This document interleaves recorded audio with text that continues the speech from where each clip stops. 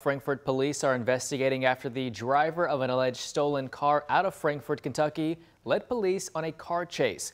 It happened early yesterday and ended with a crash in Shelby County. According to Shelbyville police, a stolen car was traveling more than 100 miles per hour on Frankfort Road, but the officer lost sight of that car. Now, police say Saturday around 2 a.m. the stolen car was seen in the Clay Village area where it crashed into a median. The people in the car left the scene. Police say a male juvenile involved in the incident was arrested near the scene just a couple of hours later. The car has been impounded. Well, 2 people are recovering after being struck by lightning in southern Indiana. According to the Jennings County Sheriff's Office, deputies responded to a report that 2 people were hit by lightning in County Squire Lakes on Friday. Deputies say they found an 18-year-old man and a 9-month pregnant teenager injured inside a tent outside their home.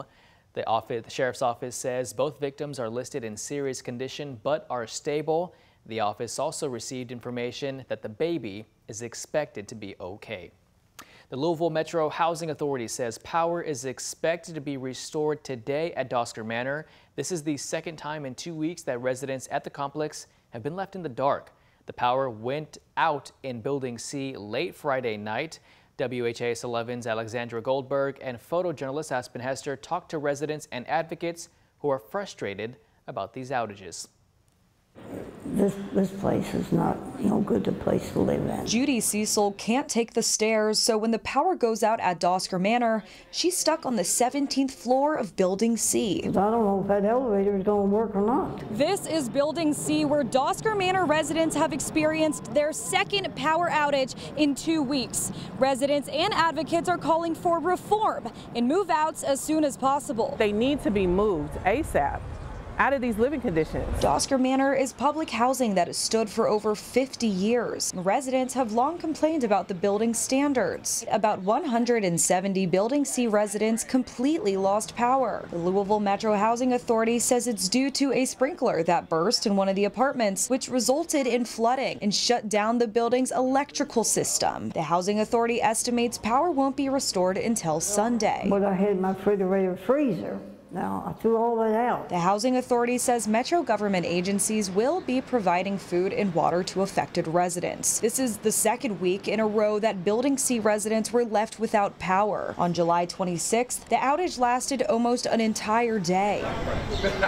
Us as people, we don't have a choice but live here because it's all we can afford. Another Dosker Manor resident who asked to conceal their identity said all 3 buildings have severe problems. We have bed bugs, we have roaches, we have mold, we have hissing cockroaches. We have the water pipes that bust every other day, if not every day. In a statement, Louisville Metro Housing Authority says we are committed to finding long-term solutions for Dosker Manor, including relocating residents to better housing as quickly as possible. This weekend's situation highlights the urgency and importance of these plans. However, Chanel Helm with Black Lives Matter Louisville says despite residents speaking up, Metro Housing isn't listening. And these people are not silent whatsoever. These people are very much ignored. And every day they have complaints, they have issues, and they are naming that. If they could move themselves, they would. Chanel is calling for a haste move-out process and says there should be priority for disabled and elderly residents. Alexandra Goldberg, WHAS 11 on your side. And demolition plans are underway for all Dosker Manor apartment buildings. Residents in Building A have started to relocate, but there's no exact timeline for when the buildings will be torn down. It's great to be back on the stage in Fancy Farm at the greatest political tradition in Kentucky. The 144th Fancy Farm picnic brought out some big Kentucky political leaders, and Republicans wasted no time taking shots at Governor Andy Beshear, who was notably absent this year. Now, Kentucky Republicans attack Beshear's efforts to be the running mate for Vice President Kamala Harris. Now, Governor Beshear was invited to speak at the picnic, but did not agree to do so this year. Representative James Comer and Senator Mitch McConnell both used their speeches to blast Beshear, as he is one of 6 being interviewed by Vice President Harris this weekend. And the leader of the Democratic Party, the governor, I hear, is spending the weekend with Vice President Harris. I'd rather be with you guys. Speaking of Andy, they say he isn't here today because he's applying for another job. Desperate to reinvent his image from a wimpy choir boy to a liberal attack dog. And now many Democrats attended the picnic to defend the governor. Aaron Marshall, who's challenging Comer for his seat in November, did push Beshear's popularity in the state and his good record.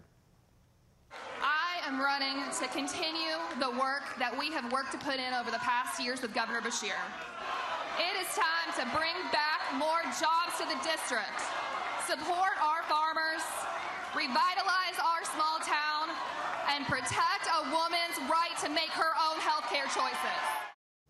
In a statement, Kentucky Democratic Party leaders dismissed the attacks as pointless, saying in part, they don't work because families know Andy and they know he is genuine, compassionate, and he shows up over and over again to deliver for Kentuckians.